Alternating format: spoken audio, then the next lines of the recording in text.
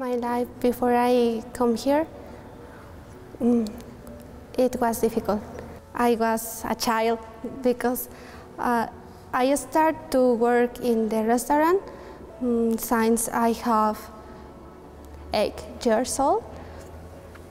But I learned some things, and the life is always difficult.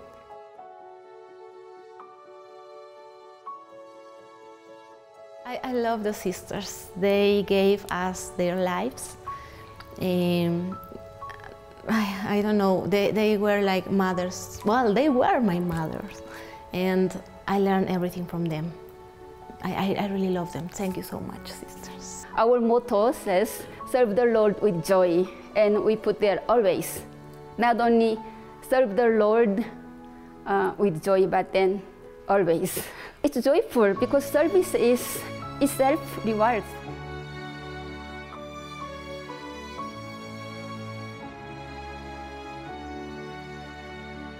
Before, I didn't go to the mass.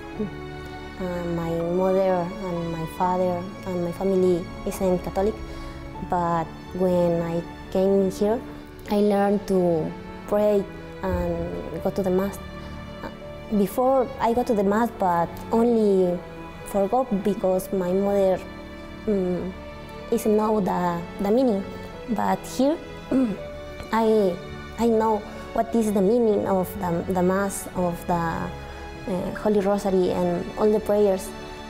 Right now, currently I'm a postdoc fellow in NIH, or National Institute of Health, and I will be teaching students at the university from this fall.